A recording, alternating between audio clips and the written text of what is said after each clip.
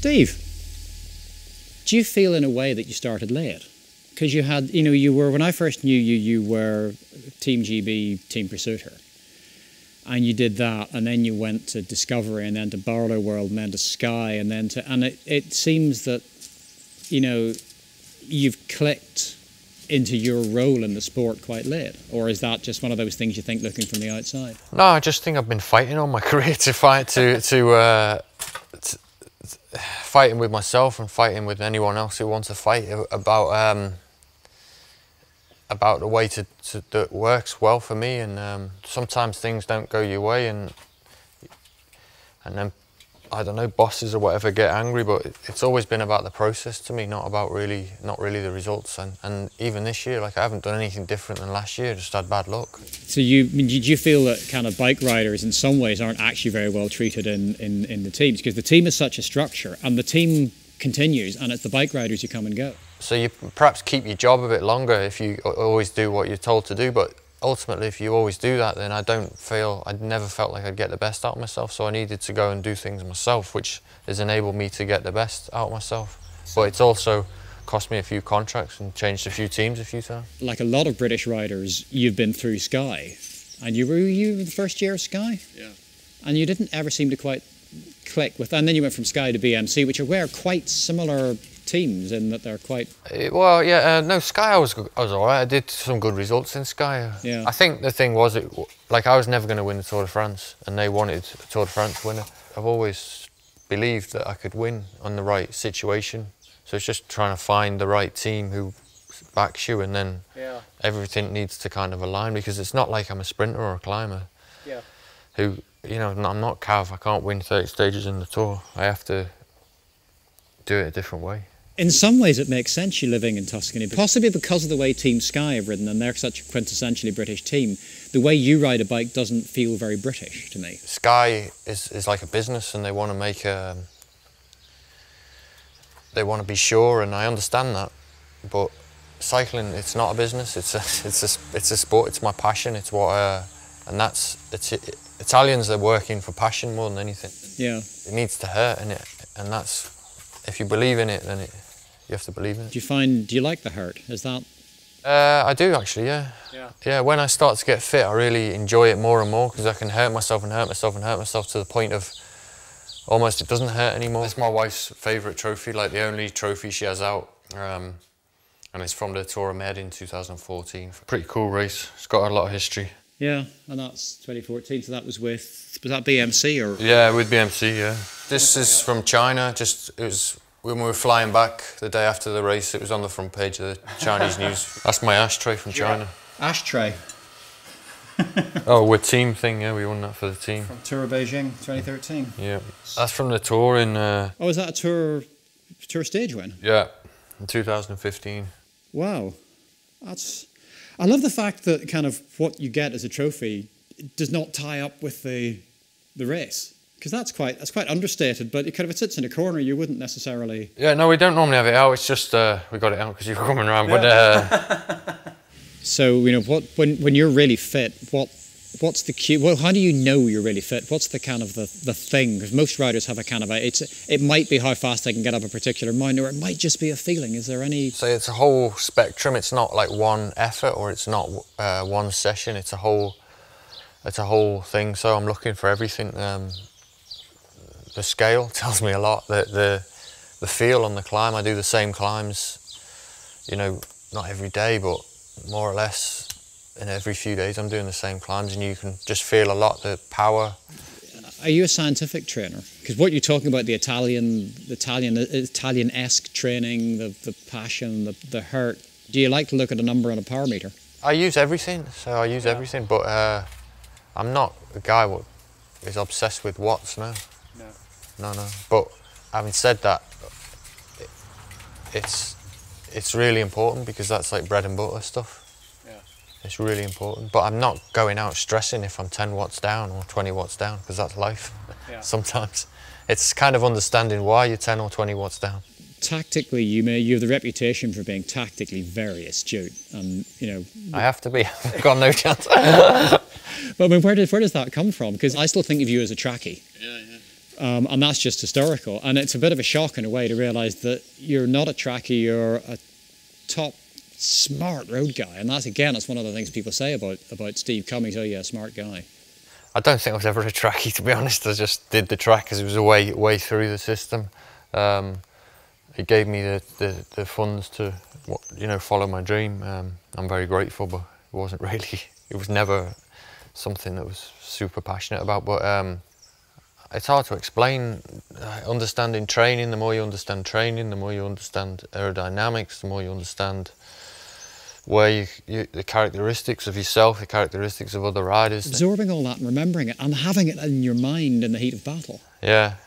I'm always very calm in the race, but it's kind of strength that gives me that time, because I'm not so desperate, because I know I'm strong. So you know you can fix it with your legs. If you take half a second, you can go.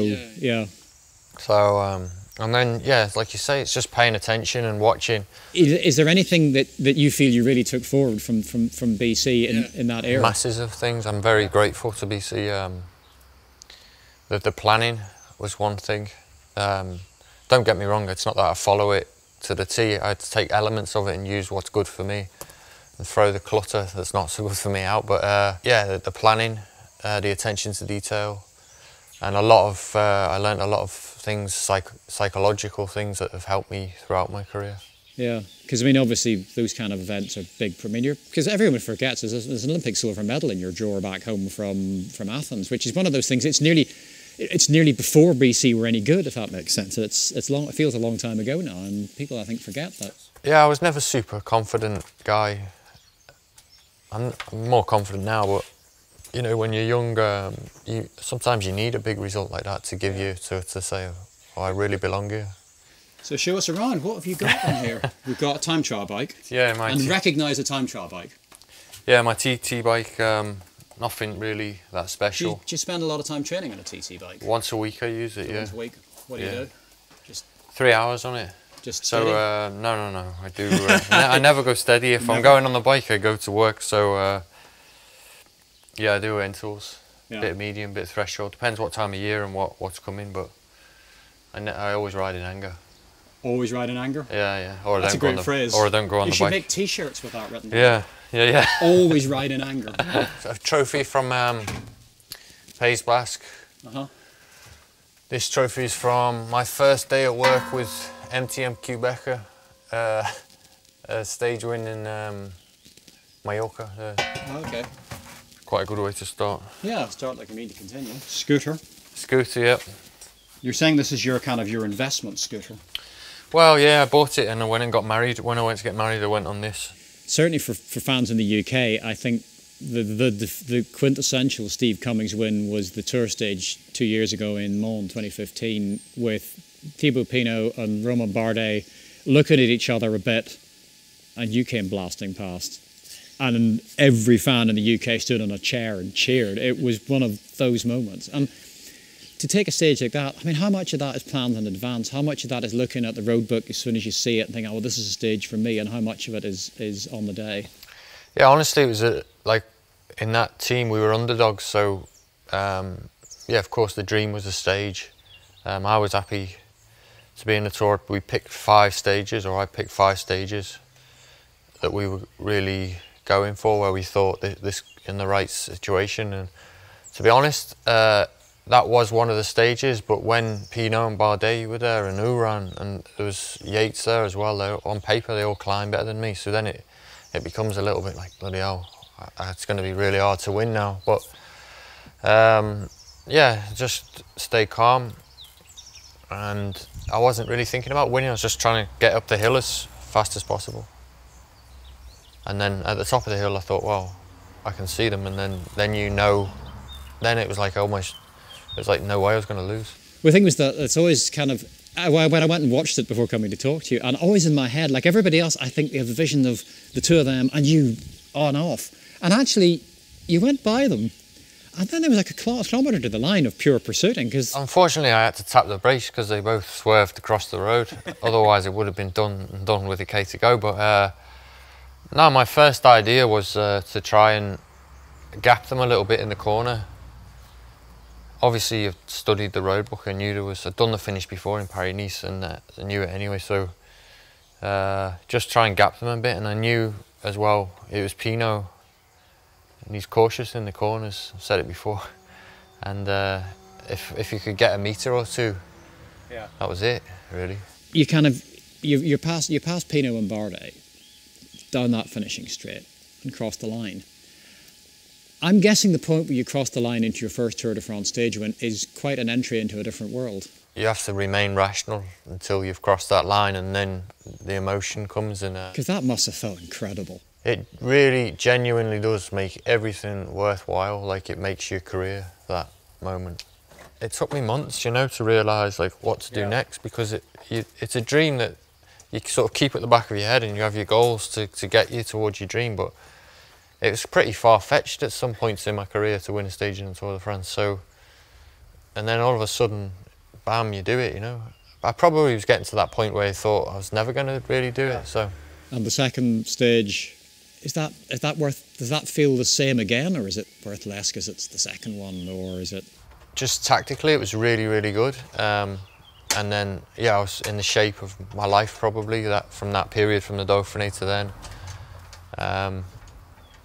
And even when I attacked, I wasn't sure I was going to do it. It was just kind of, well, let's see. Also, you're still from the top of the Aspen. It's not over. You've got to go down the hill and stay rational, stay calm.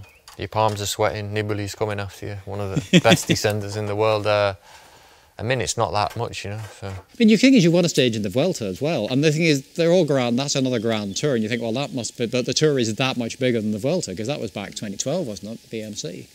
Yeah, no, the Vuelta was really cool because the break was stacked with good riders again, and the numbers were like crazy that day. And all great wins, but you know, lovely to see. Everyone loves watching you cross a line with your arms in the air and your jersey half unzipped. And thank you. I just hope I can do it again. It's like I say, sometimes you have the best form in your life and you don't win, and other times you don't have the best form and you win. And it's just being mentally positive and putting yourself in the right position.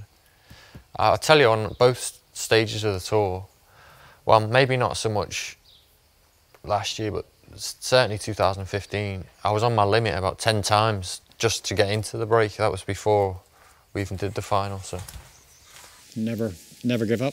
Yeah, just being like I say, mentally tough. You make being a professional bike rider sound very simple, Steve. Let me just we've got, you just get your training done, you do your training, you get out, you get on with it. If that's 6 hours in the turbo, it's 6 hours in the turbo, it's whatever it is, your aero on the bike, you know what watch you've got. You mean, it sounds very simple. I think it is. I think it's really simple. I think it's just people overcomplicate what is a simple thing. You're often reliant on the scenario at the start of the race, and I can't really affect that, so I'm just pretty cool about it. The Aspen win last year, was that planned? That was a stage that had marked down. Yeah. I thought I'd missed my chance, I think, the day before.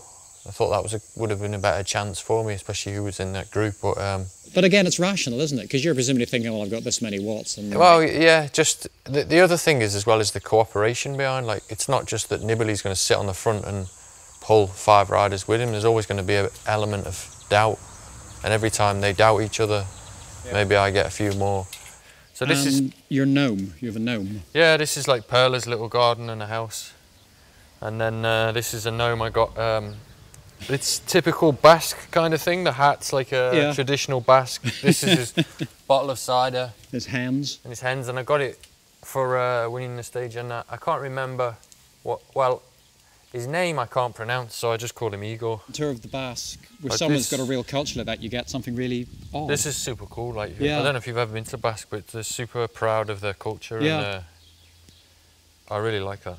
You seem to get better with every passing year. Wow. You know, you're one. If you talk to other pros and you ask sort of someone who's in their late 20s about kind of, you're approaching 30 and so on, you're one of the guys that they all say, yeah, but look at Steve Cummings. He's 36 and getting better every year. Well, I think this place has helped me a lot. The lifestyle, like I say, and I'm like if you're like a student of the way of life, the way of training, and like every year you can make a tweak and make it better. And It's very relaxed here, and I'm very relaxed. So it's like a way of life that suits me. And so when you mean if you're working from year to year, you're always looking for the next gain. You're never kind of settling and saying, right, I'm here. This is what I've got. There's all kinds of, like, when you say gains, there's different. You can always be a bit lighter. You can always be a bit stronger, and it's just trying to find how and why. But consistency is key. And not just consistency over a few weeks, consistency over months and years. And do you ever think about retiring, or are you? Yeah, I do think about it. I still want to race. There's still races I want to win. I still feel I can be better. How are you as an injured rider? Because you've actually collected quite a collection of broken bones. Because you had, was it collarbone, clavicle, sternum? Have I got that right? Yeah. Impatient, angry, frustrated? No. I'm not. I'm like very philosophical about it. It's part of the job. If maybe when I was younger, I was a bit more of those things, angry. But now it's just like, okay, this has happened. Just deal with it and get on with, do the best you can to get back. Do you enjoy the wee break? Well, yes and no, because honestly, I can say this hasn't been enjoyable because my daughter wants to play with me and I couldn't because can't pick her up. I couldn't use this arm. My wife's waiting on my hand and foot because I can't do anything. It's bloody hard. Yeah, you can only go as fast as your body's going to let you. And you've got another. You're 36. This is, I kind of keep coming back to age. It's a bit unfair as soon as. Yeah, I'm 36 now. Yeah. Another 10 years or so. Another 10 years. No, I think. Maybe, I don't know. I want to sign now 2 years, and then from there I'll see how everything is and see. Yeah. At the moment, I'm still motivated, still feel good, and I also sometimes think, well, if I stop, actually, what am I going to do? Steve, thank you very much. It's been Pleasure. Brilliant to come here and talk to you. Yeah. Thanks so much.